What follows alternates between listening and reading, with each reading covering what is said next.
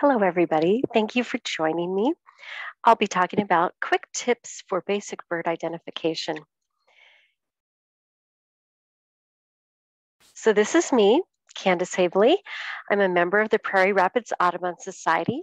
Our chapter serves 6 different counties here in the Cedar Valley, including Blackhawk, Bremer, Buchanan, Butler, Grundy, and Hardin County. And we have lots of different opportunities for you to join us on field trips and come to our programs to listen to interesting speakers. And we hope that you will join us, whether it's on a virtual program or when we start holding our meetings face to face. But again, this is me. I've been birding since 2003 in earnest, but I have to tell you that I learn something every day. I learn something new about birds and about nature and the world every time I go out, and that's part of the fun of it. So this is my spark bird. Every birder can tell you what their spark bird is. And a spark bird is the bird that captured your attention, that really got you hooked on bird watching. And who can blame me for being enamored with this gorgeous scarlet tanager with the jet black wings and that red body? Simply beautiful. You'll discover a spark bird too, and perhaps you already have, and that's why you're here joining me today. But let's talk about getting ready to bird. First and foremost, just bring your curiosity and having that sense of wonder and discovery is what makes it fun when you start out in this new hobby or new endeavor to learn something new. And it's always just important to get outside in nature. It's actually healthy for us to spend time in nature. And research has proven that there are physiological changes in our body when we are out hiking, biking, kayaking, and walking, and just being immersed in nature. So you are doing a body good just by going outside. One thing, as you start learning more about birds, I posit that you actually know more than you think you know. And again, just enjoy the process of learning something new and discovering the great beauty that birds offer to our world. So first of all, of course, when you go birding, you're going to need a field guide of some sort. There are some apps for your iPhones or your smartphones, but I find just a print field guide is the ticket. And your Independence Public Library has a great many variety of field guides. I was very impressed. There are some field guides that have drawings, such as this one that is illustrated, and it points out the particular field marks for the birds. It's very helpful as you learn. There are some field guides that have photographs. It can be helpful as well, because obviously when you're looking through a binocular, you're going to see a bird more as it appears in a photograph than in a drawing. So you just find the field guide that speaks to you. And I find that a combination of a couple sources really can help as you learn. You'll need a set of binoculars. And at this point, if you're just beginning, I would just use the set that you probably have at home. Most people have some sort of binoculars that they've used maybe at sporting events or for hunting. And it really does help because you need to be able to look closely at the bird to notice the field marks in order for you to identify them. But don't go run out and buy an expensive set of binoculars first. If you get hooked on birding, then it does pay to invest in some good optics. And this particular brand, which is Vortex, and the Diamondback model is a really high quality pair of binoculars that is really pretty affordable. Our Audubon chapter does have a number of these that we take to our field trips, and this is the model that we've chosen just because of the quality and the cost point. So let's talk a little bit about some birding ethics and tips while we're out, whether we're out birding by ourselves or if we're with a group. First, just respect the birds. As much as possible, try not to disturb them or flush them, in particular, like for a hawk or an owl that might be roosting. Sometimes that's not always possible because they will fly when you walk by or you drive by. But again, as much as possible, don't disturb them. It causes the birds to expend energy that they really need to keep so they can be healthy. It goes without saying that you should respect private property, stay on trails in the parks, and just be good custodians. When we're out with groups, of course, there's going to be a little bit of chit chat, but don't talk loud, be respectful. When you're with a group and somebody's found a bird, help others find that bird so they can see it too. And when we're doing that, we'll often use like a clock method. So we'll say the bird is located at 3 o'clock in the oak in front of us. That way, people know where to point their binoculars and get sight of the bird as well. And if you're with a group, if you see a bird, say something. It just could be the bird of the day. What's fun with a group is that you've got many pairs of eyes.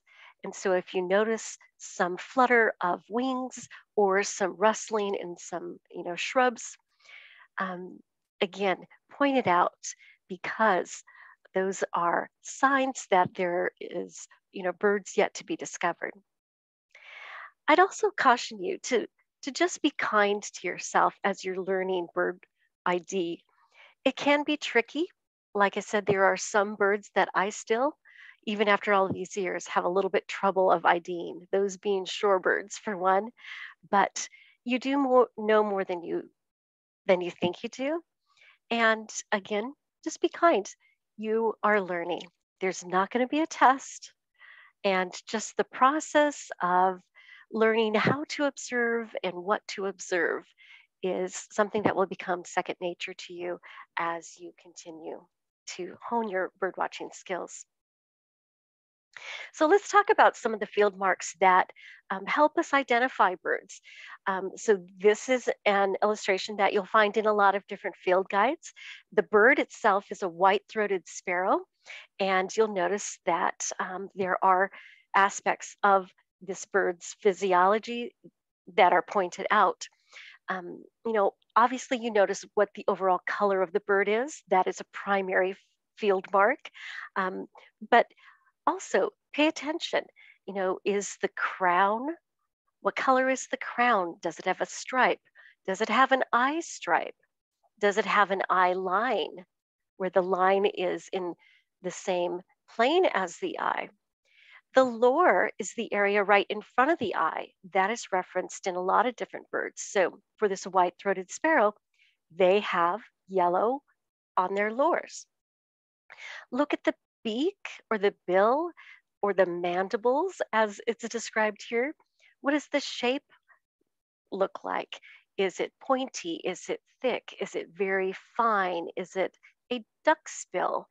That will help you clue into the family of birds that the species belongs to. Look at the throat or the back. Look for striping. Look for clear breasts. Look for wing bars. Sometimes you can even tell the color of a leg. Certain bird species will have a specific leg color, and that will help you ID. So again, take in all of the information that the bird in your binoculars is giving you. And again, observe the bird as long as you can. You can look at your field guide or look at your online app when the bird flies away. But just take a moment and just look at the bird and notice as many field marks as you can. Like I said, shape of the bill. Is there an eye ring? Is there a wing bar? What color is the wing bar? Notice the habitat. Is the bird perched in a tree? Is it on the side of a tree? Is it foraging on the ground? Is it perched on a power pole? And then watch for behavior. Is the bird scratching around in the leaf litter? Is the bird actively, bobbing for vegetation in the water? Is it feeding young? Is it preening? Look at the behavior. And then also listen for calls or vocalizations. Now, mind you, only the male birds have a bird song per se, but birds vocalize to indicate their whereabouts in relation to others in their flock. They will make an alarm call. They will do a little, what is called a chip note. Sometimes that indicates they've found food. So there's all sorts of bird vocalizations that will blow your mind when you start learning them. And it's really fun and interesting. And like I said, you already have an idea of what birds might be because you just need to trust your impression. I really like to use these silhouettes to illustrate what I'm trying to communicate. We all kind of know the shape of a robin, which is a thrush. Okay. We all know the silhouette of an owl typically.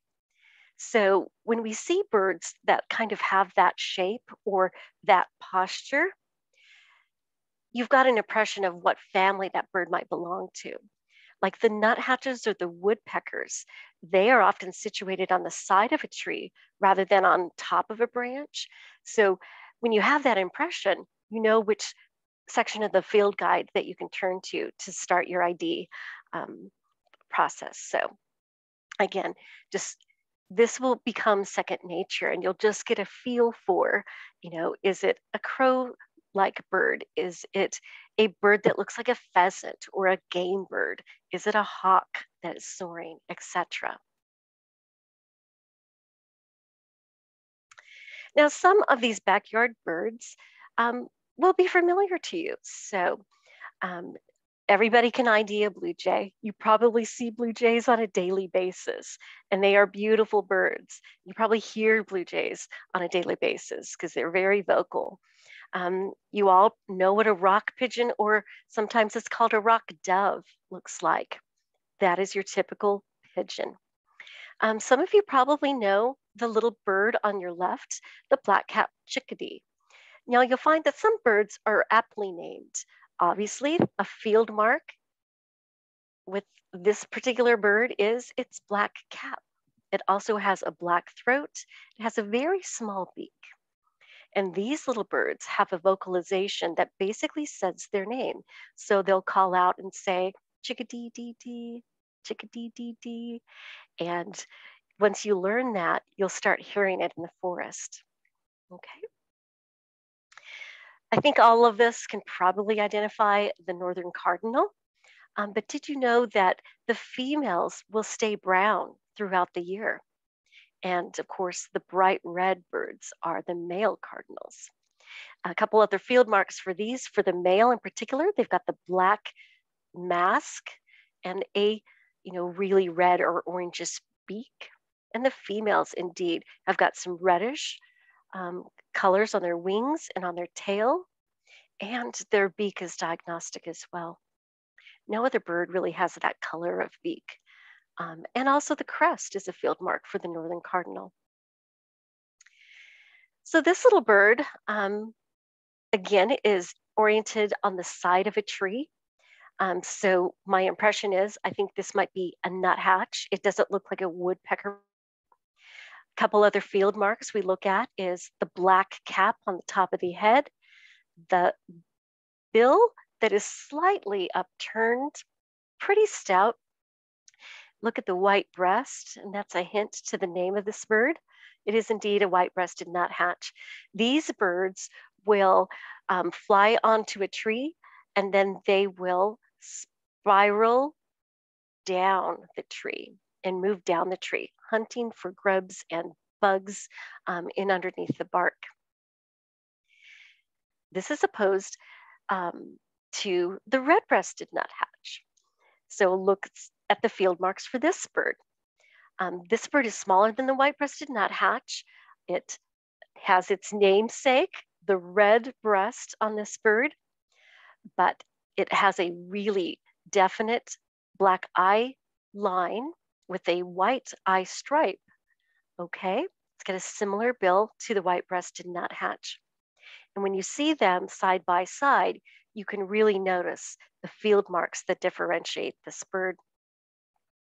I might say that the red-breasted nuthatch looks to be a female in this picture because the red on its breast is pretty muted.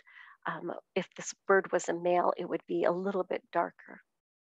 So a white-breasted nuthatch on your left, a red-breasted nuthatch on your right.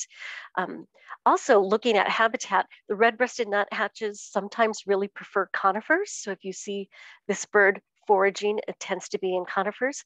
It also only shows up a lot of times in the winter here, where the white-breasted nuthatch is a year-round resident. Okay, this little bird, again, is oriented on the side of the tree. So it's kind of like a nuthatch. It will travel and spiral up a tree, just working its way around, using its D-curved bill to, again, forage for grubs and insects in under the bark. This is called a brown creeper. And you could remember that because it might, it creeps up the tree as it forages. Its bird call is really, really very high pitched. And once you kind of learn it, you will hear it in the forest as well. Super cute little birds, and birds that you will see if you've got in particular like wooded areas on your property. So I think everybody pretty much knows our Iowa state bird, the American goldfinch. This is an adult male in breeding or summer plumage. Again, you've got a black cap as a field mark. The bill is pretty stout. That is a finch-like beak. And then you'll see some white wing bars on the black wing. A lot of people really love these birds, and they are really popular at our feeders in the summer and fall. And then people say, but my goldfinch leave during the winter. Well, some of them do, but some of them are year-round residents. They just look like this. The winter plumage for the male goldfinch looks like this, very muted yellow, but you still have the white wing bar. And they lose their black cap, and they actually look more like a female goldfinch. This is what a female goldfinch, the bird on the right, looks like pretty much year round.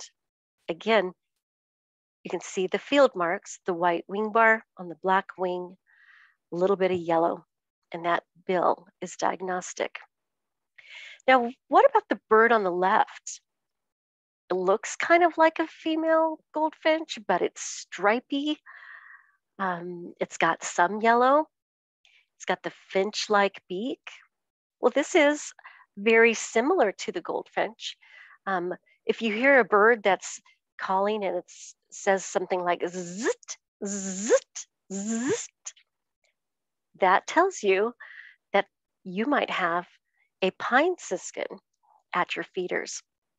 And again, this is what the adult pine siskins look like, with males and females look similar.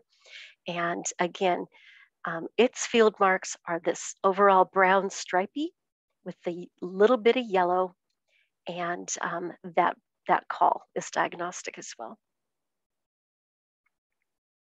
Some more winter finches, and I'm kind of showing you some of the birds that you were likely to have at your feeders at this time of year. So that's why we're kind of finch heavy, if you're wondering. These two birds are males. The purple finch on your left looks like it's been dipped in raspberry juice. It's got that finch beak again, and it's a little bit streaky as well. But the streaks on their belly and their breast are a little bit more muted. When you look at the male house finch on your right, the coloration's a little bit more orangey red rather than raspberry red. That's a diagnostic field mark to differentiate these two birds. And look at the really definite dark stripe on the belly of this male house finch. A lot of times, We're perplexed by little brown birds, and actually birders will say, that's just a little brown bird. They do confound us. A lot of the little brown birds tend to be the females or the really young juveniles. But these are adult females of the purple finch and the house finch. And actually, I find it easier to ID the female purple finch simply because the white eye stripe is really definite. And then she's got some really definite streaking here, but that white eye stripe is diagnostic. Notice that the female house finch does not have that definite white eye stripe. So you're probably going to have a combination of male and female finches at your feeders, in particular during the winter. Now, woodpeckers, they are very popular. They are year-round. They do not migrate. They're pretty gregarious. They readily come to feeders. They readily come to suet. And here are two of the common ones that you might have. And notice the difference between these two birds. The hairy woodpecker on the left has got a very long beak, and as opposed to the very shorter beak on the downy woodpecker. The downy woodpecker is about 4 inches long, where the hairy woodpecker is probably twice the size. But when you've got a single bird, you can't always judge the size per se. Notice that the little red marking on the back of these birds' heads, that indicates that these birds are male. If they were females, they would not have the red markings. Notice the little downy actually has some polka dots on its wing bars, and that can help you differentiate too.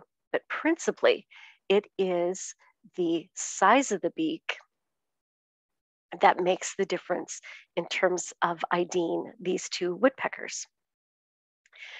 Another woodpecker that readily comes to your feeders is this one.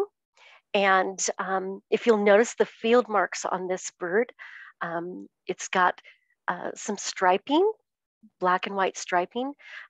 Some people characterize this as like the zebra woodpecker, which is a good way to remember it if you want to. It has red on its head. So you might think that this is a red-headed woodpecker. Well, it actually is a red-bellied woodpecker, and you might be wondering why it is indeed called that.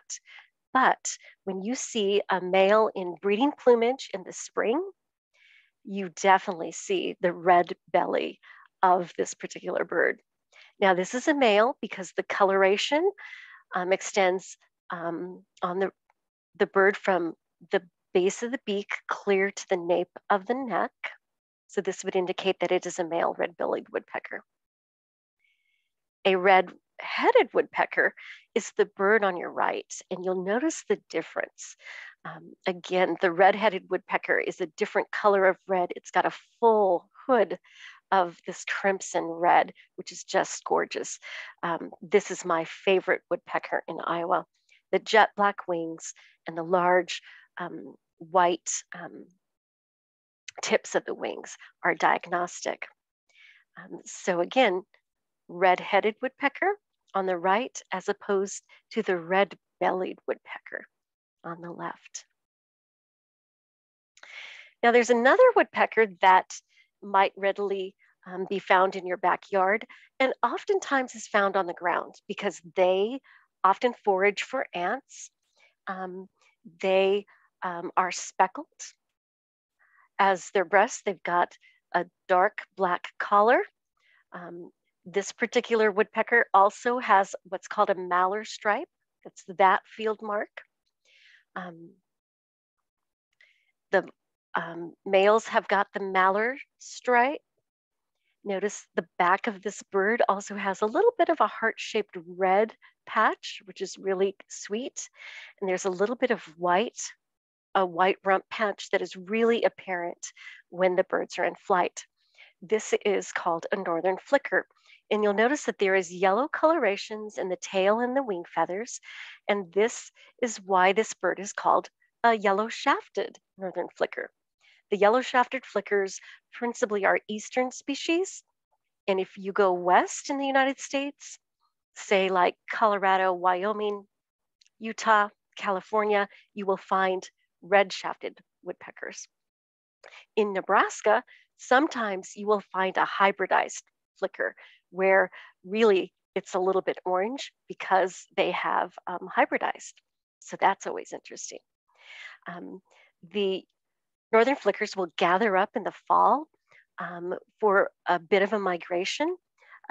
They will just move from place to place. They don't necessarily go to South America per se for migration, but they will migrate out of the local vicinity at times. And again, when you see a really bright white rump patch as these birds are flying away from you, that is a good hint that you're looking at a northern flicker. All right, probably the most impressive woodpecker that Iowa has is indeed the pileated woodpecker. And you'll notice that for this species, the female has a mallard stripe, but it's black. A male pileated woodpecker will have a red mallard stripe. Notice the coloration on this bird's crest also ends at the forehead and does not extend clear down to the base of the beak. This tells you that this is a female pileated woodpecker. These birds are impressive. They're the size of a crow. They will, take the bark off trees. So if you see patches of trees that have bark missing or long oval holes that have been excavated, that tells you that you are in the vicinity where a pileated woodpecker has been foraging. Really pretty impressive. And when you're out in the forest, sometimes you discover and you see something really extraordinary, like this next bird. This is a leucistic pileated woodpecker. And all leucistic means is that it's lacking pigment. So as you see, the feathers that would normally be black on this bird are this gorgeous silver color. And again, as I mentioned, this is a male bird because you see the mallard stripe is red and the coloration goes from the crest clear to the edge or the base of the bill. And that tells you that this is a beautiful pileated, male pileated woodpecker. These birds are really vocal as well, in particular when they fly. And and again, a lot of people notice that this is the kind of shape of a woodpecker that the cartoon character Woody Woodpecker is based on. And so it has that little bit of that vocalization like the Woody Woodpecker laugh. All right. Another beautiful bird that you'll see in the, starting the end of February and March in larger flocks is this gorgeous cedar waxwing. So let's talk about the field marks for this bird. It has a crest and it has what I call a Zorro mask. Really definite, gorgeous birds. The feathers really look very, very sleek, like they don't have a feather out of place. And then where they get their name is some of their tail feathers and often their wing feathers will look as though it's dipped in red and yellow wax, hence the name waxwing. These birds tend to fly in flocks. You don't generally see like one cedar waxwing by itself. You will see many cedar waxwings and they all move as a flock as well. And they've got really, really high-pitched calls. All right, our next group of birds are the doves. And again, they look similar to a pigeon. They're in that particular family. A lot of you might be familiar with the mourning dove. They've got that beautiful morning call, like ooh, ooh, ooh. I remember growing up with that call when I lived in back in Wyoming in the country, and it's one of my favorite bird calls actually. So this is your mourning dove, pretty uniformly brownish gray. Usually there's a blue eye ring that's quite beautiful. It looks like it's got blue eyeshadow on. The other dove that you will encounter in Iowa, and these can be seen kind of year round. Sometimes the mourning doves are not as apparent in the winter per se, but the Eurasian collared dove are. And again, this is an introduced species, hence the name Eurasian. And their basic field mark is this really dark black collar on the back of their neck. This is a larger dove than your mourning dove, and they've got a square tail. So when they are perched, you will see that squared off tail. Beautiful birds. And their call is not beautiful and mournful. It's actually, they could make a bit of racket. But they're really cool birds. All right. People find sparrows hard to ID, and sometimes they are a bit of a challenge. And these are a couple sparrows in particular. The bird on the right, you see a lot. This is your common house sparrow, and it is also a European species. They have got the black chin that extends down to the chest. They've got a gray cap, and then, you know, some black markings on their wing. Clear breast, clear belly. This is your basic house sparrow. But I really wanted you to start looking closely at the sparrows in your yard, because you might have a Eurasian tree sparrow. So this bird has got a brown cap. It also has a black throat, but notice one of the definitive field marks is this black polka dot on the white cheek. If you see a little bird that's got a black polka dot on its cheek and it's got a brown cap, you have got a Eurasian tree sparrow. And those are regarded as being rare in our state. There are more of these birds that are, they're gaining in population, and there are reliable sightings of the Eurasian tree sparrow, even here in Buchanan County. There's always been small populations in southern Iowa, like in the Keokuk area, and then there's a group of them that were staying down by the Terry Trueblood Reservoir in Iowa City. And I went and looked for those birds in Iowa City before and came up empty-handed.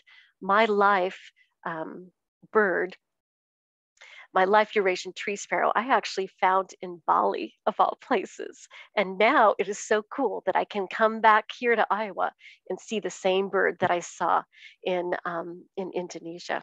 So that's pretty cool. So I mentioned the term life bird. This is just something that us birders say. When we've seen and identified a bird for the very first time, we call it a lifer. So that's one thing that makes birding really fun, especially when you're beginning, because all of your birds are life birds. And believe me, I still get excited when I get life birds on my list. Okay, so again, start looking through the sparrows in your yard, see if you've got any Eurasian tree sparrows. Here's another little sparrow that we see typically in the winter. These are your true snowbirds. They come to us in the winter, and these are called dark-eyed juncos. And in Iowa, we tend to get the slate colored one, which is the bird on the left. This is kind of the majority of the juncos that we see.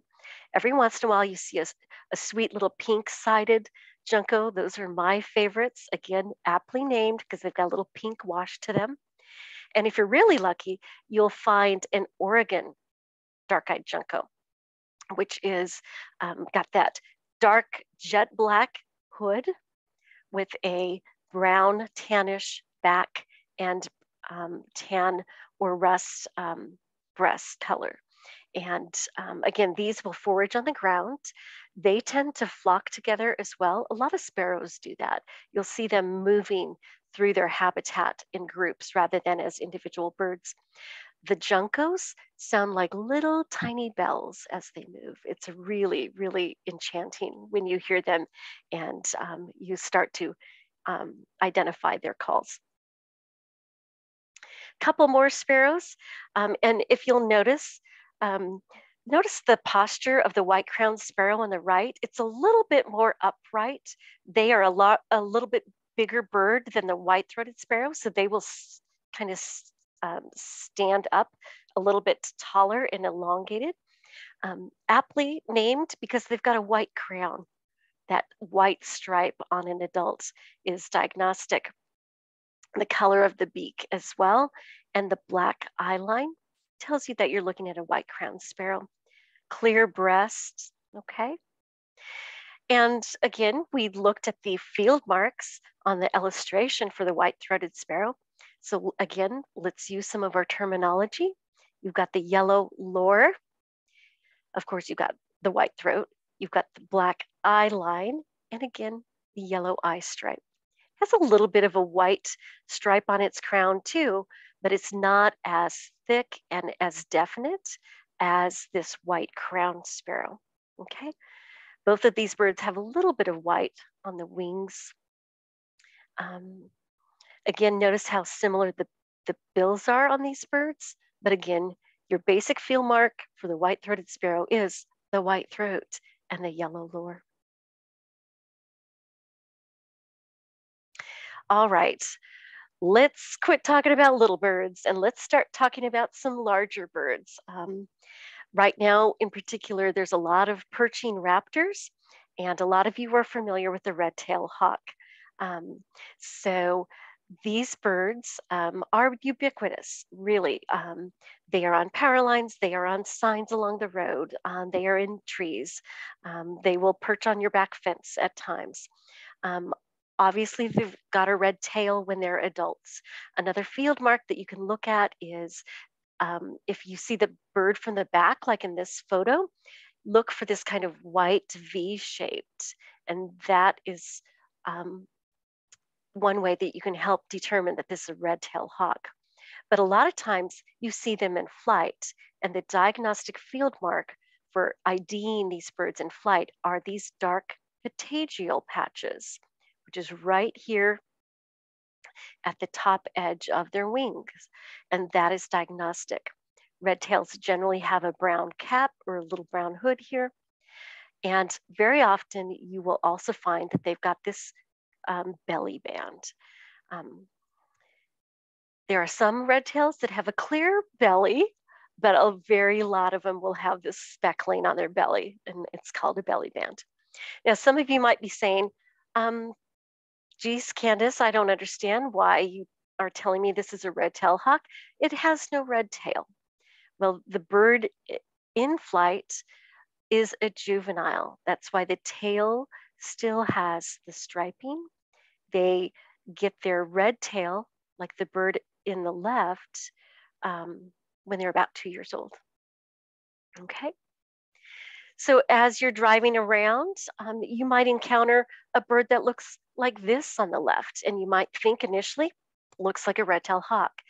But notice how very dark the belly band is and how really definite and thick that belly band is. And it's got a little bit more delicate features. The bill's a tiny bit smaller.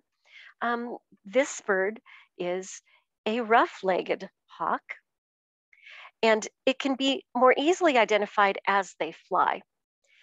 So a lot of times the hawks will flush off their perch as you drive by, and very carefully and safely while you're driving, see if you can notice these really dark, huge patches at the bird's wrist. That will tell you that you've got a light morph rough-legged hawk. These birds migrate down from the Arctic during the winter. And so this is the time that we are seeing them now. They are beautiful birds. They are called rough-legged hawks because they actually have feathers that go clear to their feet just to keep them warm because they are in the Arctic. Okay. So again, let's compare. The rough-legged hawk has got the large dark wrist patches as opposed to the red-tailed hawk that has the dark patagial marks. Okay. So there's some smaller hawks that are called accipiters, and these are hawks that typically hunt through woodland areas. They're really quick flyers. They can maneuver between branches and such. And you see quite a few sharp-shinned hawks and Cooper's hawks in town. So some of you might be having observed a couple of these at your bird feeders because they do prey on songbirds, which can be a little traumatizing, but they're super cool hawks. And these are some of the hardest hawks to ID, even for experienced birders, because they're so similar. A sharp-shinned hawk is a little bit smaller than the Cooper's hawk, but you look at the shape of the head, it's got a rounded head and a dark nape on the sharp-shinned, and true to its name, it's got really thin little legs. And then when it's perched, it's got a squared off tail.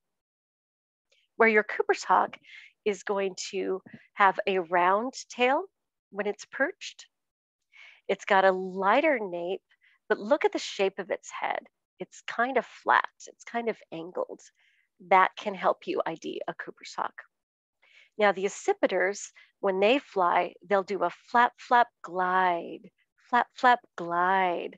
So if you notice that flight pattern, then you can say to yourself, I think that's either a sharp-shinned or it's a Cooper's hawk. It's some sort of accipiter as opposed to a buteo or a hawk like a red-tailed hawk. Okay. Owls are always popular. Some of you may know that this is a barred owl named for the barring on its breast. The barred owl is one of the only owls in the United States that has dark eyes. There's only a few species that have dark eyes as opposed to yellow eyes. And it's got a round head. And you'll notice that the facial discs, again, help channel the sound to their ears. These birds are beautiful birds. They really love being around water. So you'll see them a lot along the rivers and the streams and lakes. These birds will often be calling kind of late afternoon. And they're the birds that do the hoo-hoo, hoo-hoo, hoo-hoo, hoo-hoo call. So if you hear that when you're out in the woods, you're listening to a barred owl. Most of you might ID this as a hoot owl, and that's kind of a colloquial name for this, but this is indeed a great horned owl. Again, has that regular owl shape with the ear tufts, gorgeous yellow eyes, but another field mark is this white bib. And a lot of the plumage of great horned owls can vary. Sometimes they're really light, sometimes they're dark, like this bird. But again, if you see a large owl with ear tufts and this white bib, you're looking at great horned owl. And their call is a lot different than the barred owl. So they will call something like hoo hoo, hoo hoo hoo, hoo hoo hoo. And it's kind of lower. So these birds are often called tigers of the sky. They are gregarious hunters. They will take whatever prey that they can catch. And one of their favorite food sources is, believe it or not, skunks. So, fun fact. Now, sometimes you'll have the pleasure of seeing little small owls, and just know that just because you find a small owl, it's not a baby owl.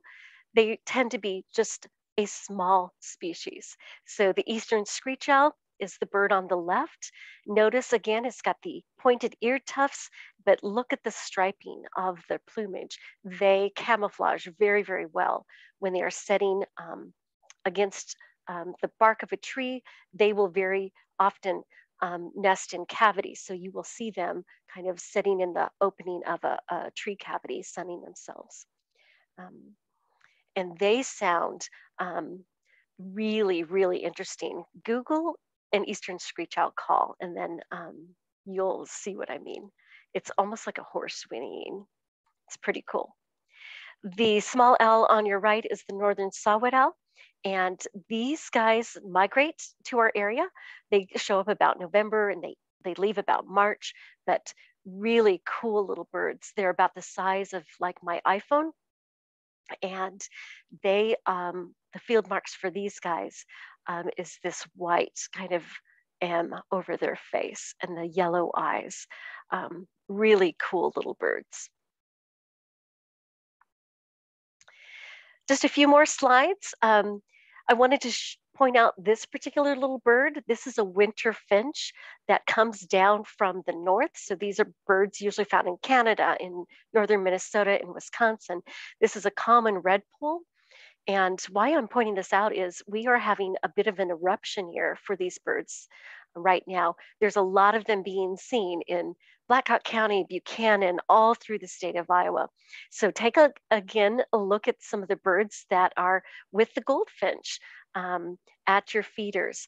Notice the field marks. You've got a black chin, you've got a little finch beak that's yellowish, but this little red little mark on their forehead is diagnostic of a common redpoll. Pretty cool little birds. And then finally, sometimes, like I said, you find something extraordinary, something that doesn't look like anything you've ever seen. And you might be thinking, these birds have got a beak deformity because they're crossed. Well, that's intentional. They are red crossbills because they use their beaks to pry open the pine cones to get to the seeds. These are birds that are a little bit smaller than a robin, pretty gregarious. They like to fly in small flocks. They love conifers. And if you notice a lot of feeding and, flurry of pine needles falling, like when you're walking through a neighborhood, or a lot of times we'll see red crossbills in cemeteries just because there's usually a lot of conifers at cemeteries. Look up because you might come across a red crossbill, and these are seriously cool birds. I mean, just look at them with the crossbill. Super cool. If you see these birds, or if you see a common redpoll, let us know. We love to see these rare birds too. So a really quick summary of some of the winter birds that you might be seeing at your feeders or in your backyards or along the trails that you're hiking or biking this winter. If you're wanting to kind of put your skills, your identification skills to the test, why don't you consider participating in the Great Backyard Bird Count? It is being held the 18th through the 21st. Go to their website at birdcount.org for more details. And you just record your sightings and enter them in online. Our Audubon group is not having any organized field trip per se for the backyard bird count. We just go out and we count the birds that are in our backyard, or I count the birds that I see when I'm snowshoeing, etc. A few little hints. For this backyard bird count, you count all the individual birds you see or hear that you can ID.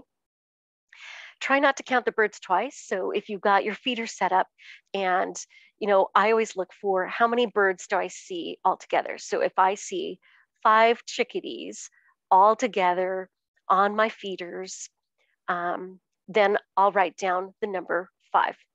I don't count, 5 and then, oh, here's 3 more, or I've seen this bird 3 more times. You kind of estimate kind of what is the highest number of each species that you see. The backyard bird count wants to know, like, when you started your observations, how many people are helping you do this. But this is a little bit of doing citizen science. And it's part of the fun of doing birding, is to contribute to these citizen science projects. Again, we've talked about how necessary field guides are to help build your skill set and to reference when you're IDing. There are some online guides and smartphone apps. I recommend All About Birds and the Merlin app, which are produced by the Cornell Lab of Ornithology. The Merlin app in particular is really cool because it will kind of guide you. It will ask you questions.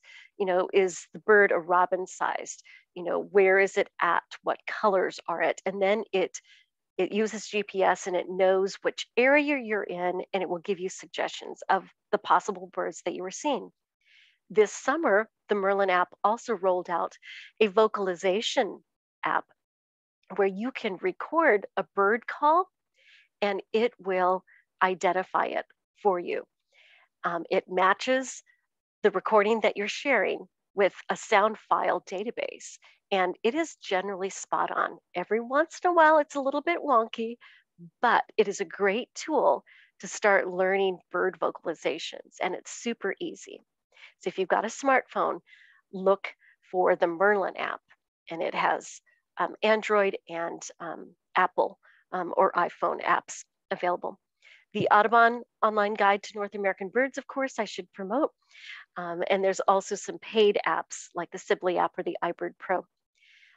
eBird is again a tool of the Cornell Lab of Ornithology. It is the tool that we use when we're out birding to record the number of species that we see and the number of birds we see.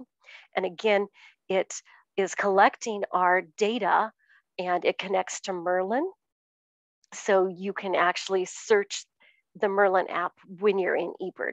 Again, look for eBird on your app store and download it. So, and you also have to download like the state package for Iowa or the Midwest. So just a hint there. If you've got questions, go ahead and email me and I'd be glad to answer questions for you. But it's really easy and fun to use. Again, like I said, some field guide suggestions. Kind of the gold standard is the Sibley Birds Eastern Edition. Other longstanding field guide, people have a preference for the Peterson's field guide. And then the field guides that use the photographs instead of drawings. And then there's a bird book called Birds of Iowa, and that is a book arranged by colors. So I can turn to the section of gray birds and it will show me the species for the state of Iowa that are there. So it's kind of a fun, easy way to begin. And it's how I started to learn Iowa birds actually. And I still have that book on my shelf. All right. Another way to learn bird identification is to just learn from others. Come and join us when we do our Wednesday morning birding. We'll start having those field trips, which we do socially distanced and following health protocols, but we offer these in the spring and the fall. We meet about 8 o'clock at various places within the Cedar Valley. So we try to come to spots in Buchanan County, Blackhawk County. Sometimes we do farther field trips that are farther away, like to Sweet Marsh in Bremer County or Hardin County, Pintail Wetlands and such. Every once in a while, we do a special field trip, like we go to the Mississippi River in November to see the migrating tundra swans. That's super cool. Join us for our Christmas bird counts. And we have a big field trip in May, which is our birdathon. So that's a full day of birding. You can join us for as long as you want, and it's a great fun. And again, you learn a ton of stuff when you bird with others. And as you might guess, a lot of us birders are really enthusiastic. We really love birds, and we want others to love birds, and we are more than happy to help you kind of learn as you go. There is a state ornithologist union in the state. Again, incredibly nice people. They have some fun field trips and they'll have a weekend of meetings in the spring and the fall. And then for those of you who have kids or grandkids, there is an Iowa Young Birders group as well. And they have got terrific volunteers. Our chapter has partnered for field trips in the Cedar Valley with Iowa Young Birders. And it's just been a great organization. And our chapter also supports that organization in terms of helping to, offer financial funds for that so they can, to provide those educational experiences for kids. So again, when you're out birding, and if you're utilizing like eBird or you're contributing to the Christmas bird count or the backyard bird count, you are participating in citizen science. And this is important because it provides data and provides statistics for bird populations. The scientists can look for difference in migration patterns, notice a change in the bird's range. There are some birds in our state that, again, have started to move north, just like the Eurasian tree sparrow I spoke of, where you could almost only find them in southern Iowa. Now we're seeing them in Buchanan County reliably. We see them in Blackhawk County around the Gilbertville area, etc. We used to never see summer tanagers or Carolina wrens much here. But now these birds are moving, their ranges are changing. And all of the citizen science data, the population data that we contribute, really, we hope, helps to inform better conservation decisions by our state DNR and by the US Fish and Wildlife when they look at, managing habitat or, um, offering opportunities for conservation of particular areas. So it's important work, but it's also fun work. So again, I just urge you to get out there and start practicing. Go birding and just enjoy being out of doors, enjoy learning all the new field marks and behaviors, and see what you can find and see what you can explore. Again, it's a great lot of fun. Seriously, if you've got questions, you want to learn more, I would love to go birding with any of you. Just email us at praudibon@gmail.com and we'll set up a time to go birding. And again, I have learned so much from my birding colleagues. I would love to share my enthusiasm and my expertise. And let us know what you're seeing out there. Let us know what's at your feeders. Let us know if you've been so lucky to find a little screech owl, that is inhabiting one of the trees in your shelter belt. Or maybe you've found a crossbill or a red pole at your feeders too. Again, share your sightings with us, and we really will appreciate that.